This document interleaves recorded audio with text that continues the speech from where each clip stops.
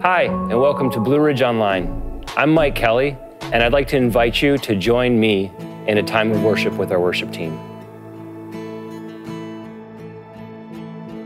I raise a hallelujah in the presence of my enemies. I raise a hallelujah louder than my unbelief. I raise a hallelujah. My weapon is a melody. I raise a hallelujah. Heaven comes to fight for me. So I'm gonna sing in the middle of the storm, louder and louder. You're gonna hear my praises roar. Up from the ashes, hope will arise. Death is defeated, the King is alive. I raise a hallelujah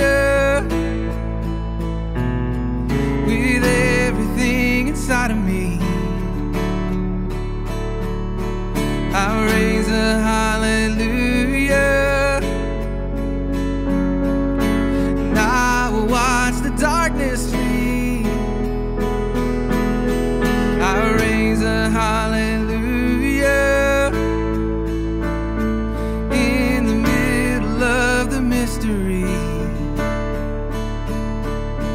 I raise a hallelujah. Fear you've lost your hold on me. So I'm gonna sing in the middle of the storm, louder and louder. You're gonna hear my praises roar. Up from the ashes, hope will arise. Death is defeated, the King is alive.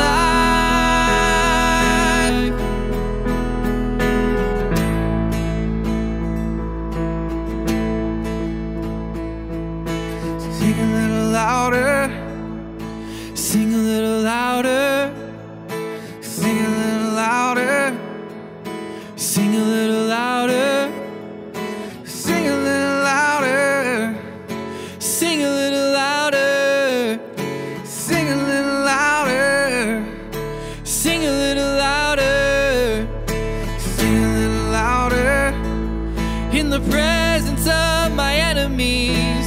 Sing a little louder, louder than the unbelief. Sing a little louder. My weapon is a melody. Sing a little louder. Heaven comes to fight for me. Sing a little louder in the presence of my enemies. Sing a little louder, louder than the unbelief. Sing a little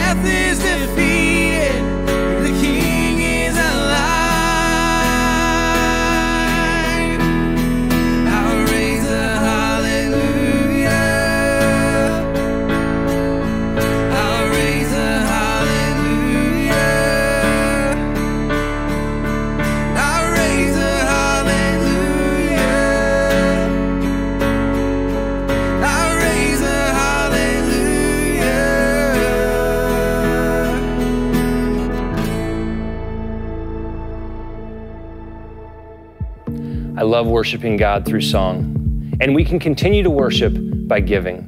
And right now you can give online, text to give, or you can even mail in a check.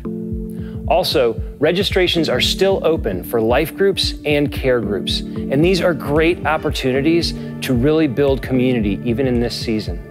I've got a life group going on Monday nights, and the guys are meeting in person. We started this past week, and it's been great to see how God is going to work in and through us over the next few weeks. We hope you'll join us for an in-person service if you're able. We've got services in Bedford at 10 a.m. outdoors, weather permitting. And we've got services at 8:30 and 10:30 at the New London campus. Right now, there's no registration needed if you're coming to an adult service. We do have Be Our Kids open for kindergarten through 5th grade at the New London campus. We do still ask that you register your kids if they're going to be coming back to Be Our Kids.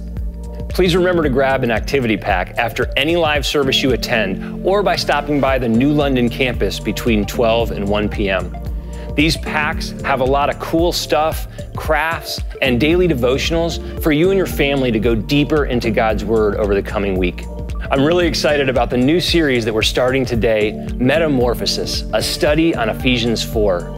So let's join Woody in the studio.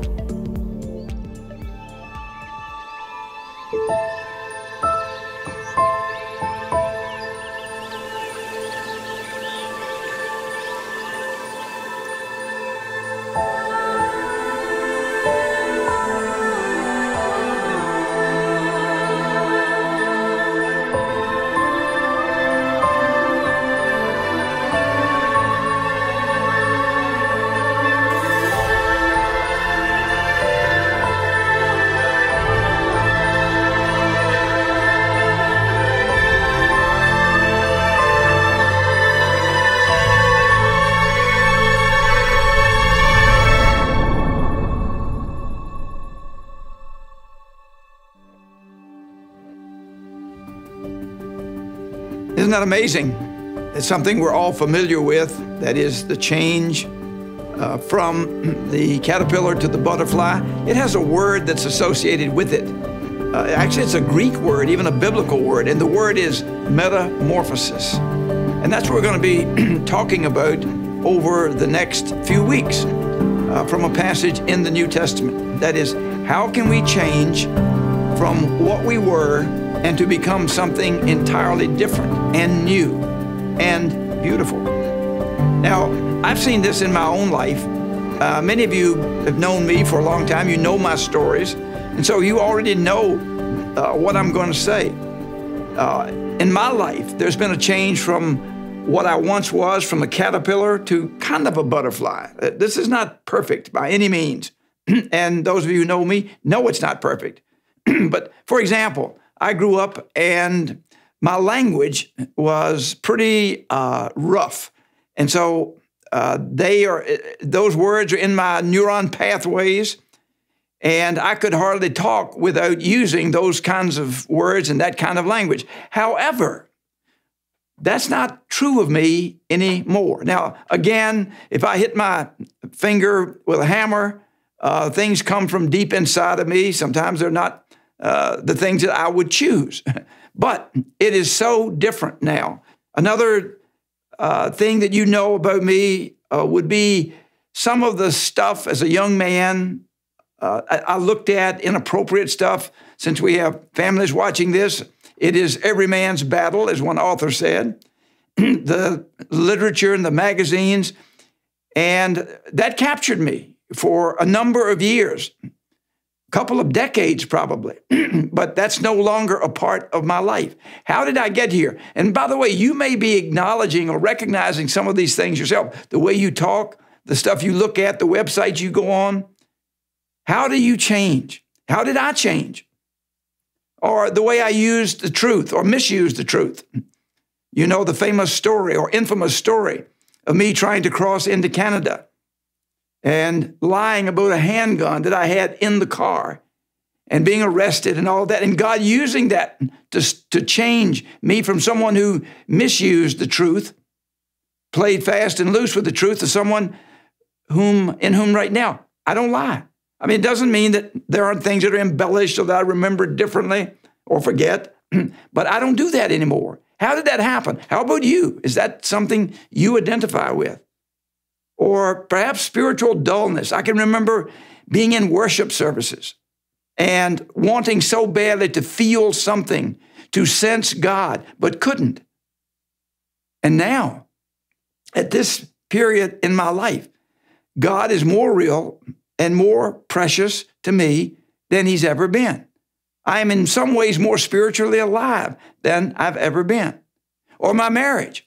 Again, you know that the first decade or so of my marriage was one in which both of us, Nan and myself, although we didn't use the D word, the divorce word, there were many times when we'd rather have been out of it than in it. It was a miserable relationship. But that has all changed. You know, some of you, I've told some of you about a number of years ago, an emotional affair. Maybe that's where you are, or maybe worse. But we moved through that. And right now, and I don't know how you quantify these things, but I don't know any marriage that I would trade for my own. It is absolutely the best. I wake up virtually every morning, I look over at Nan, and I just say, God, thank you that I get to wake up loving and being loved like this. How did that happen? Because I know what it's like on this side of it. I know what it's like here. I would again say it's not by or due to my self-effort. It is not perfect yet, but this is what God wants for us. How do we get there? How did I get there?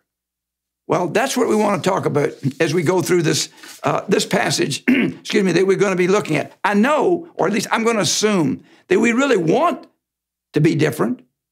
I mean, isn't that why we go to the gym? Isn't that why we eat in a healthy way? Isn't that why we read self-help books? Isn't that why we go to therapy or to AA or get plastic surgery? We would like to be different and better.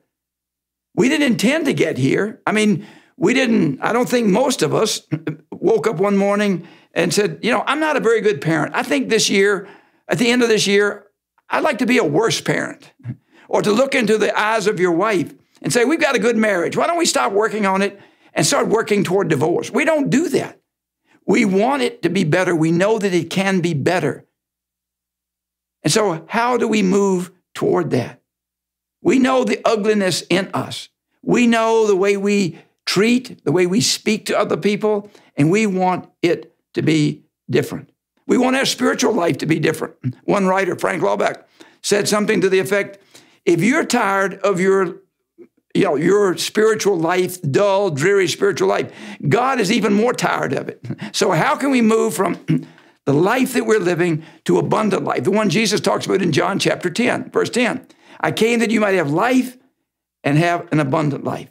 Well, what it requires, the process is captured by the word metamorphosis. Actually, that word is built around a Greek word, morphuo, or morph, and it just means to change your essence, not just your appearance, but your very essence. It is kind of a supernatural thing that we'll be looking at.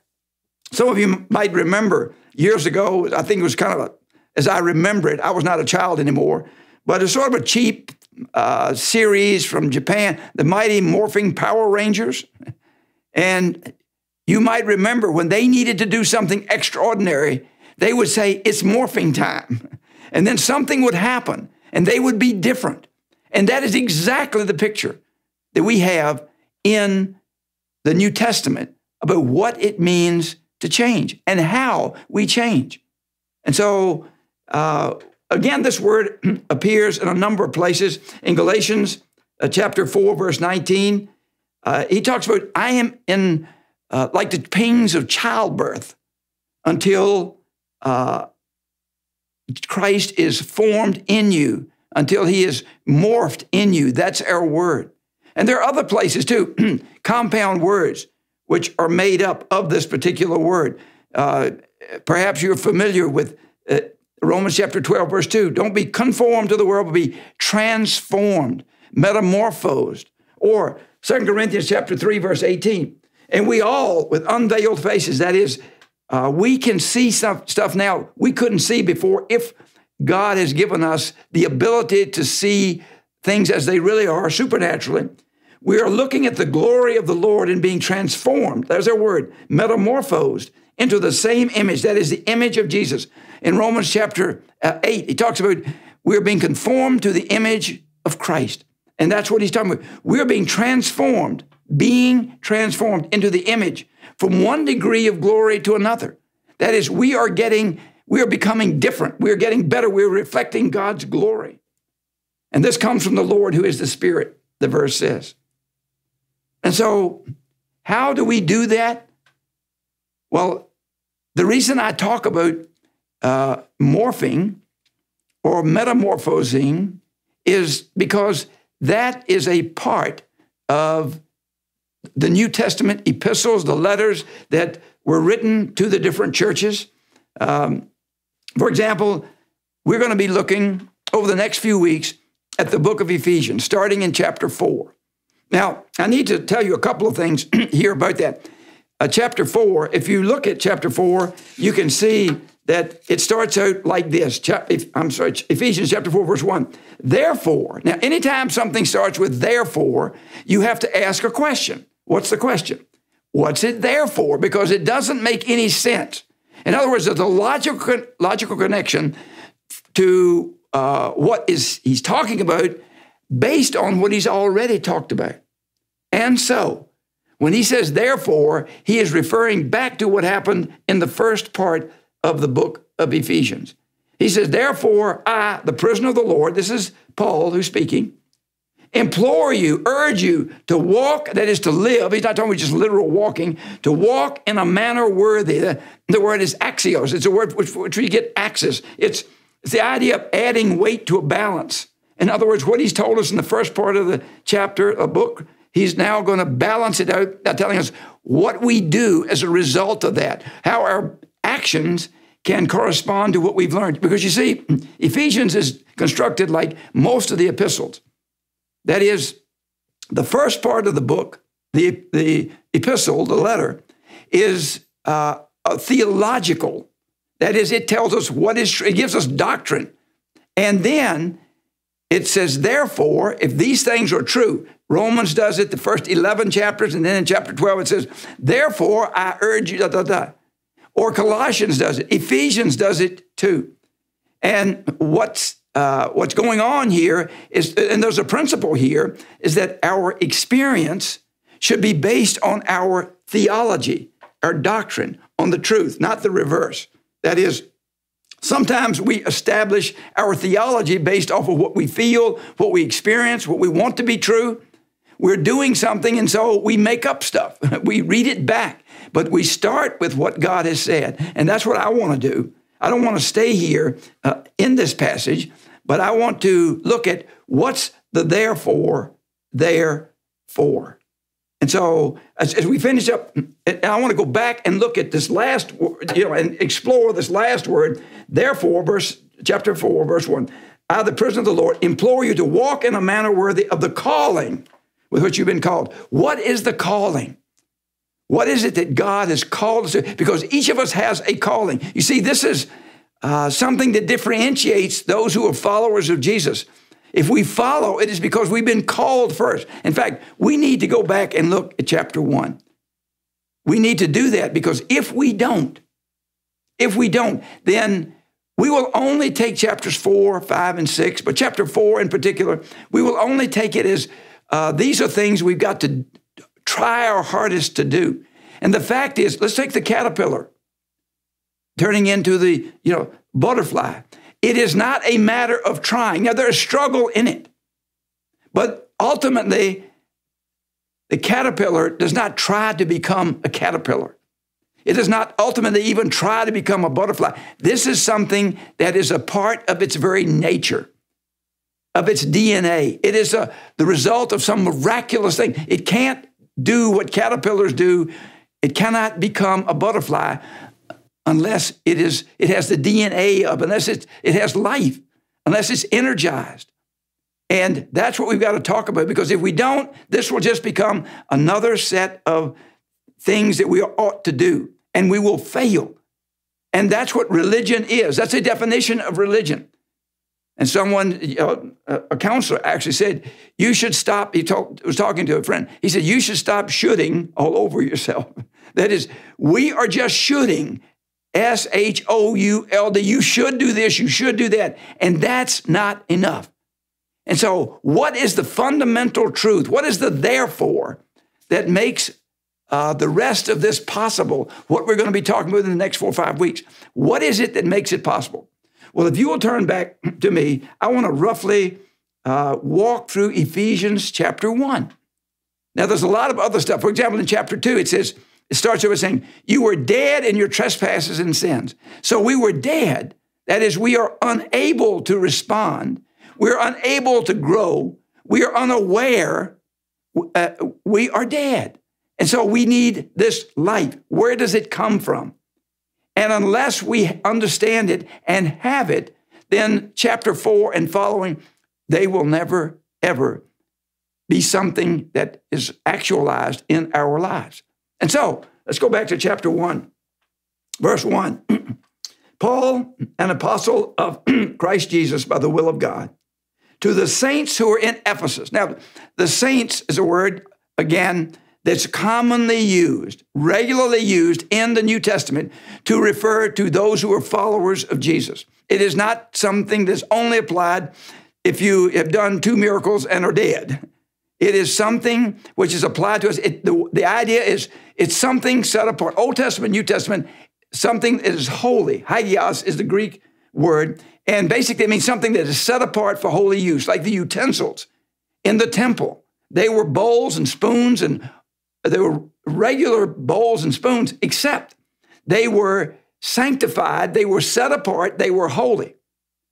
I'll give you an example. When I was growing up, this will be very alien to some of you, but my mother made butter. I didn't go to the store and buy it. She made it. We milked the cows, we churned the butter, and then she would make butter. And after she had churned it, she would take the butter and put it in a mold, and she would, and it would have usually it would have some kind of decorative pattern and make an impression on it. And then she would set that pound or whatever it was of butter out on the table. Now, in order to do that, to push it into the mold, she used a butter paddle. Now, she had several butter paddles. She had one butter paddle, which she never used for butter. It was up on the refrigerator. And it was used when we would misbehave or whatever. It was set apart. It was for holy use, or at least to make us holy. It was sanctified.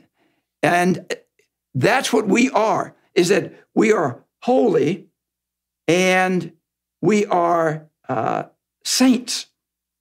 Now, this happens in real time and space. It happened in Ephesus. Ephesus is one of the best. I happen to have been there several. I love the place. I've been there several times, and I love walking down the streets. It is, it's not completely excavated by any means. The hills are full of places, just ruins, but you can walk down the same streets that Paul walked down. You can go to the same, synagogue that he probably was in.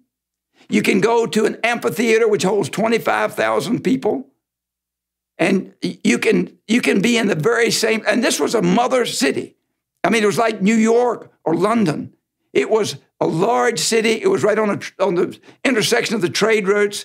It had a wonderful harbor, which is now silted in, but then received ships from all over the known world. Paul, we meet the Ephesians in Acts chapter 19. Cool story. Go read Acts chapter 19. And Paul's encounter with a magician there.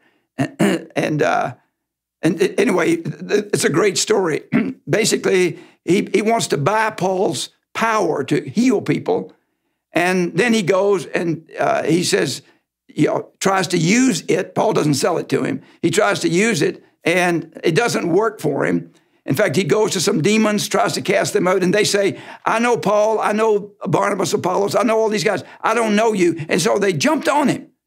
And these demonic beings, and they gave him a whip and said that they beat his clothes off him. Now, I'm going to tell you, when you get your clothes beaten off of you, you just had a beating. And so, but people went on to burn their books, magicians' books worth hundreds of thousands of dollars. Anyway, fast forward 30 years, we have this book of Ephesians that Paul's writing, we're looking at right here. Fast forward another 30 years, we're in the book of Revelation, and it's the first of the 7 churches. By this time, they've lost their first love. But here, when Paul is writing, they were known for their love for God. And Paul spent 3 years here. You can read about his teaching from the school of Tyrannus, and on it goes. So this is a major city, a hub from which the gospel went out. And he says, so this is to the saints who in Ephesus are faithful in Christ Jesus. Grace, and I just have to stop here because grace it's in the and really the offertory, in the introductory comments to almost all of the epistles.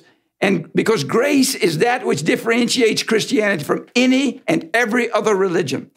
Grace, to give you hopefully a definition you can use, is it's unmerited favor. In other words, we don't have to do anything to deserve it, that God gave it to. It is God doing for you what you cannot do for yourself. It is the key for the change that has been in my life. It did not come from my self-effort and my native ability. It came from the grace of God.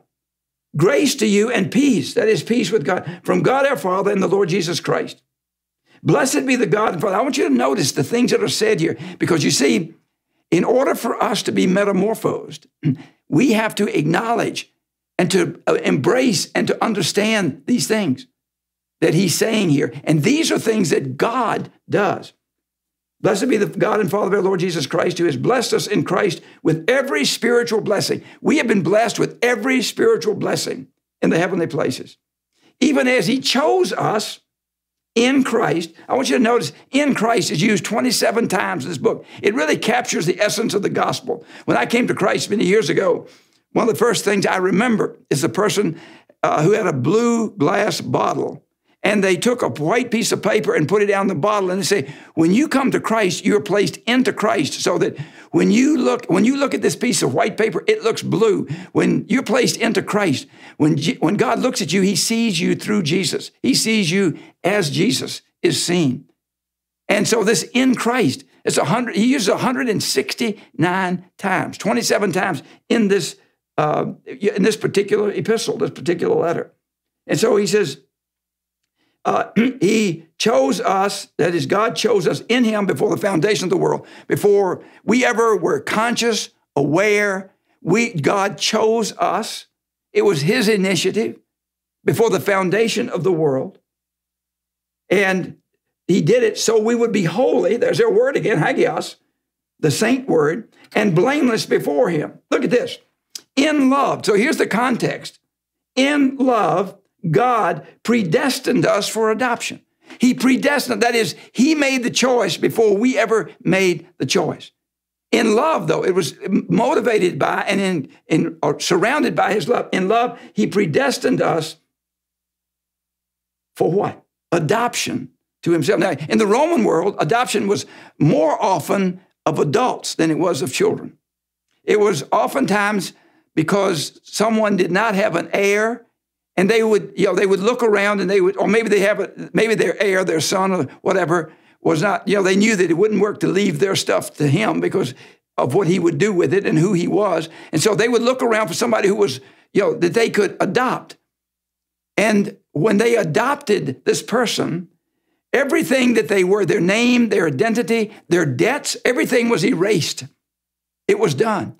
And they took on the authority and the identity and the inheritance of the one who adopted them. And so God adopted us, predestined us for adoption to himself as sons and daughters through Jesus Christ, according to the purpose of his will, to the praise of his glorious grace, there's that word again, with which he has blessed us in the beloved, or in Christ. See, that word just keeps showing up.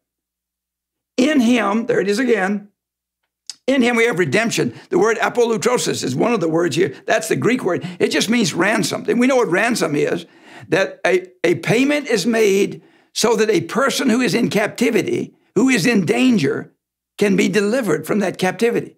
And so we were ransomed through his blood. We were forgiven, the forgiveness of our trespasses, according to the riches of his what? His grace, which he lavished upon us in all wisdom and insight. Let me just finish up with a couple more verses here in chapter 1. In Jesus, there it is again, in Jesus, you also, when you heard the word of truth, the gospel of your salvation, that's the word of truth, you were, and you heard it, you believed it, you were sealed with the promised Holy Spirit. That is, when someone sealed something in the New Testament, you've seen it, perhaps when someone sealed a document, a scroll, a letter, or whatever, they would finalize it, then they would put hot wax on it, and then the author of it, the king, whoever it was, would take his signet ring and make an impression in that wax. When I was, and so it was his, it had his imprimatur on it, it was secure, they would know it had not been, nothing had been lost, and that's what he's talking about, the Holy Spirit, the function of the Holy Spirit in our lives. That's what the Holy Spirit does, is to seal us. And so when I was in graduate school, I worked on freight docks, and every trailer that came in would have a seal on it. When it left, we would have to put a seal on it, and you could not get them, you could not undo them. They had to be cut off. And the reason was the people who received it would know that nothing had been trifled with, stolen, messed with. And so he says the Holy Spirit is the seal of our salvation, of our relationship, the guarantee, the down payment of our inheritance. We get an inheritance. All of these things are true of us, according to this passage. Now, I don't know where you are, this is just words, but I want to make it more than that. Here's what I want to do. And I'm going to read back through these and summarize it, and then I'm going to have you make the statement and make it as a personal statement. Some of you will make this statement with joy and certainty because you know it's true. Others of you, I don't know. Can I really say that? Others of you said, that's not true of me at all. And if you're in the latter two categories, there is a wonderful, wonderful invitation here that Jesus is saying, I want you to recognize, to acknowledge that you have been chosen, you have been adopted, that you have been sealed, that you have an inheritance. All these things are true of you. How? And you say, well, how do I know? It's if you have come to the place where you have acknowledged that you don't have this, or you're not sure of this, and that you cannot achieve it on your own, that only God can do it, and then you can know that it's true, and you can appropriate it if you say it with joy and certainty and belief, trust in it. Now, there are others of you, as I said, who maybe can't say it. What an opportunity for you. I would invite you, God would invite you to say that I want this to be true of me. I can't say it. I don't know that it's true of me. I want it to be true of me. And so as we go through this, use it as a sort of a litmus test for you. And so I'm going to restate what we've just read, and I want you to state it out loud. Wherever you are, just state it out loud. Maybe you're by yourself, maybe you're with some other people, and if this is true, say it. If not, it would be a conversation to have with other people, maybe with yourself. And so just say this after me. Number one, I am chosen by God. Wouldn't you just repeat that? I am chosen by God. Is that true of you? I am holy and blameless before Him. I am holy and blameless before Him. I am adopted through His Son. Say it with me. I am adopted through His Son. I have all of the privileges, the rights, and the standing that Jesus has. I have received His grace. Say that with me. I have received His grace. It is a gift. I am redeemed or ransomed. I am redeemed, ransomed. Say that with me. I am redeemed or ransomed. I am forgiven of all my sins.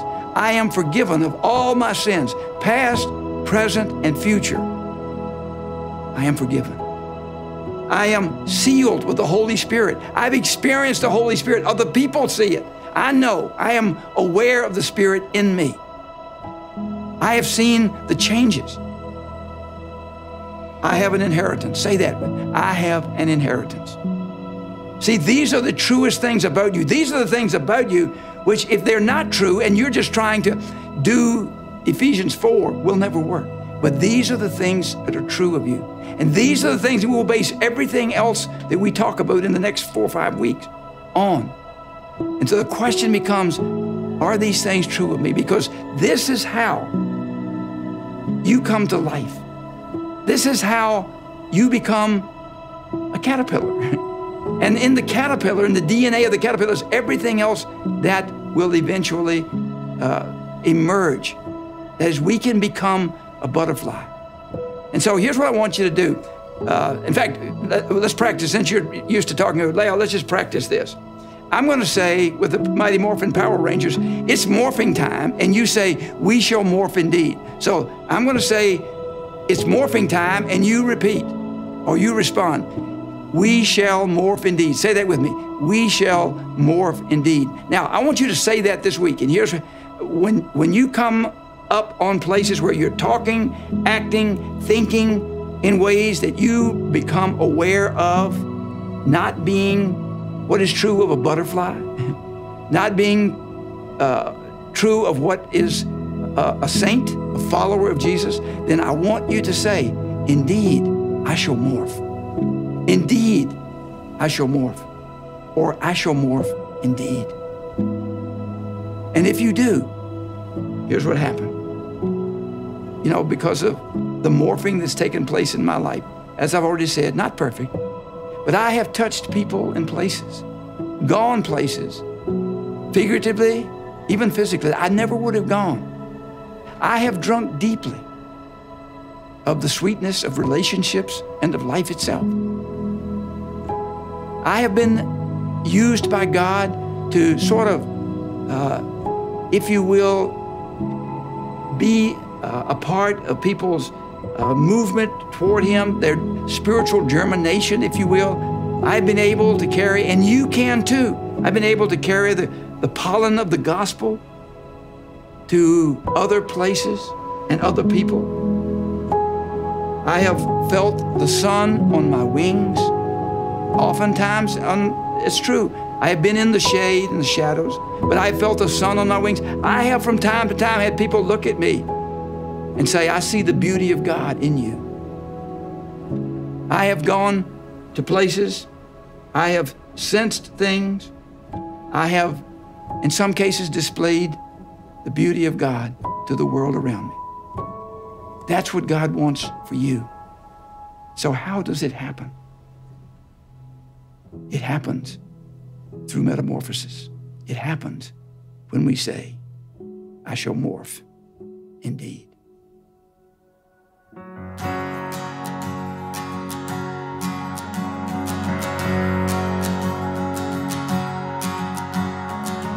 Who am I that the highest King would welcome me? I was lost, but He brought me to know His love for me. Yes, His love for me.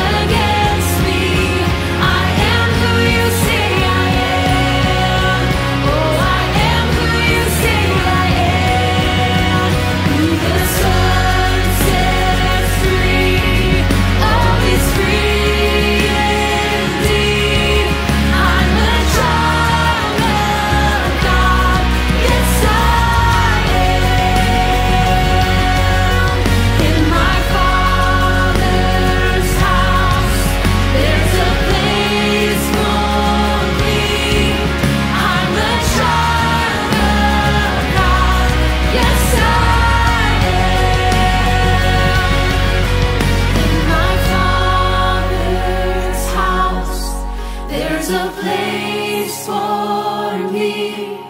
I'm a child.